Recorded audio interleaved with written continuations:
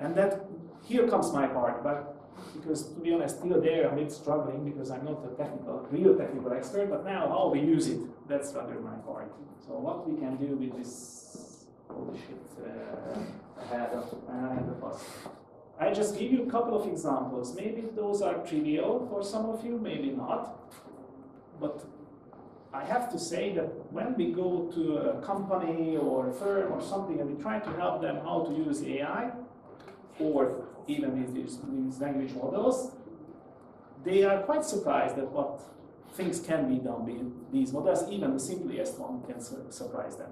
So, and by the way, just from coming from the good old-fashioned NLP world, having some colleagues sitting, as I see, who are coming from the same, like, information extraction, name identity extraction, document classification. These were kind of the disciplines that you were like well versed in when you were an NLP guy. And interesting will be how to see that basically our tasks kind of merged. Into certain. All of them merged, and to be honest now I a bit regret that I removed one slide from here. There was one slide about classic NLP tasks without saying with what we do that, just what are the tasks. And there was a big map of that, it was a cheat sheet or something, and there were at least 50 different kind of tasks, what can be done with the language model in general. But maybe I will put it back to the presentation later on. But anyhow, some of them, this information extraction, how we find some information in a certain text. For each I gave you some example. It will be quite hard to read. Please ask if you cannot read it. I try to, let's say, read for you what is on the slide, because I used ChatGPT or GPT-4 in some cases to make some examples. So we are talking about information extraction, which means that we try to get out some parts or some important elements of that text. Here I asked the model to extract the zip code from addresses. And without saying where the zip code is, in some cases it's in the beginning, some cases in the middle, some cases in the back or the last part of that, I just told that the address is given in Hungarian and these are 4-digit numeric values, so did it easily. Another example, semantic classification. What that certain word or text mean? That's the question, and please classify that text based on that. For example, I told the model that I'm going to give you some words, and please classify them into predefined classes. That's important. In case of classification, we talk about predefined classes, like here, clothes, shoes, others. And what we need to notice here that there was no need to say what is the common feature of clothes, how the shoes look like, what kind of things classified as shoes and what other things classified as not. And even I put there a category called others, and putting here some examples like shirt, socks, whatever. And it did well, the semantic classification, even for the things like torch. It was easy to classify as others. Or belt, it was to the clothes. It is not on the screen now, but after that I asked ChatGPT why belt is in the clothes. And it explained why the model classified it to the clothes and not to the other things. And it was quite reasonable explanation. Yes? This is already with GPT-4? Yep. It is GPT-4. Yep. Okay. If you buy the Pro version, you can use the GPT-4. And you will see in some cases that it's not GPT-4 but 3.5. It was because I exceeded the limit, because you have a limit how many questions or how many ones you can. Even with the Pro. 25 in 3 hours. In a certain time period. It's just not to overload the system, actually. So in some cases you will see 3.5, and if you see that, the reason is that I did something and I didn't want to wait for the 4 because it was okay with the previous version as well. One thing to note here is that please kind of let us remind ourselves that in the good old days of doing NLP, it was like we didn't define our task in text. So we defined our task in, say, having a probability distribution or something more rigorous. Here, the interesting point is that the paradigm shifted, that the textual output itself we do parse as classification. This will lead to a phenomenon that I think Gyula will talk about, is basically text is becoming the glue between tasks. Please don't destroy my last slide. Come on. Okay. So, what else we can do? We can analyze not only the semantic of certain text, but also the sentiment of a certain text. What does it mean? For example, if we have a lot of comments on our social media site or whatever, then we can ask the model to classify those. Again, classify into predefined categories. It could be different as well, but I intentionally use this one, having predefined categories like positive, neutral, or negative, and giving some comments. And it could easily find which one is which.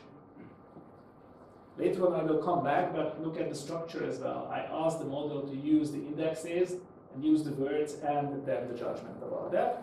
Interesting that, oh my god, it found it neutral, which is also lol. And lol as well. And the reason for that, again, if you ask the model, that these phrases, let's say, could be used in cases of positive and negative as well. So that's why the model said whether that it's neutral. Gyula, there was a question here. Yep. Just stop me. So just say and stop me. Don't be so my question is that are these like minimum viable prompts, or do you have to? What does it mean minimum? I don't really know in this case. That like I mean, it was not really engineered, this prompt. It was really just like a flow text. The only thing I did is this marking. But here the marking didn't really, let's say, affect the performance. It was rather for you to recognize that there is an index, there is a comment. But if I had just a simple sentence doing that, and I write all these words just in a row and having everything just in a row, it would have also been done easily. With this model, with the complex question, it's not true. Then you need to be, let's say, careful how you phrase the prompt and how you structure it. For questions like this, it's so easy that it doesn't really matter. The only thing I did is just to let you read the things easily.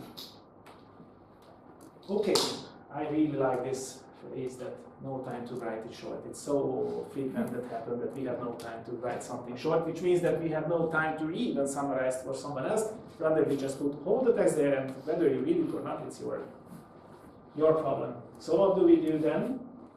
We say that, okay, then summarize. In this case, I asked the model to summarize a song, lyrics of a song, which is actually a Metallica song, we said that true. And I asked definitely for a single sentence to do that. And later on we will use that single sentence. It said that the song is about being careful, staying safe while you sleep, which is okay. Literally true. Later on you will see I did it. Now on the screen it said that true. I did it for different Metallica songs as well, and we will use that later on. This is not said but true, but this is the enter segment. Oh, sorry, you're right. It's the enter segment, and that is I used. I did it for several because I really enjoyed that. To do that, it's the enter segment, you're right. And that is what you will see later on. Yes, sorry for the mistake. Okay, what else we can do? Summarization, so we can shorten something. But sometimes the task is not to shorten something, but to somehow pump it up and say that, okay, we need some blah, blah, blah. It can do also, and here you can see that part, because I asked to write the song, which title is Enter Segment, and I put there the previous summarization. Based on that summarization, please do that. So actually rewrite the song, and it's not bad actually. It's not. There's chorus. Even bridge is there. So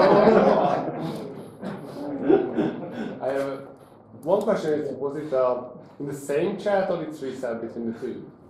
These two, I mean this one, yes, and this one was intentionally in the different one. Intentionally different one, not to have that in context relations and how between different them. was it if you did not give the title Enter Segment? Because you told I haven't checked that. Yeah, but because there's some very specific things for the Metallica song here.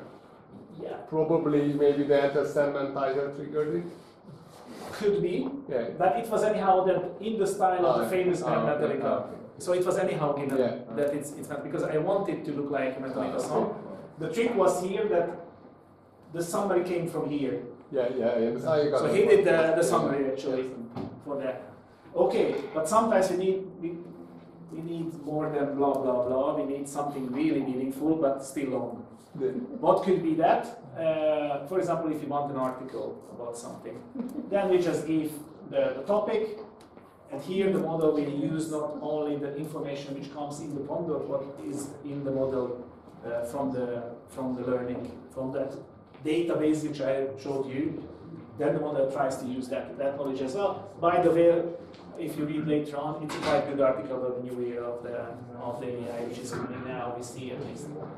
Okay, it's good, but to be honest, how to use that? Because it's nice to play, but how to use that? I mean, in a structured way to do something useful, not just to do something fun. I haven't seen that before. I just found it. Do you know that? What does it mean? Do it for you, do it with you, do it yourself.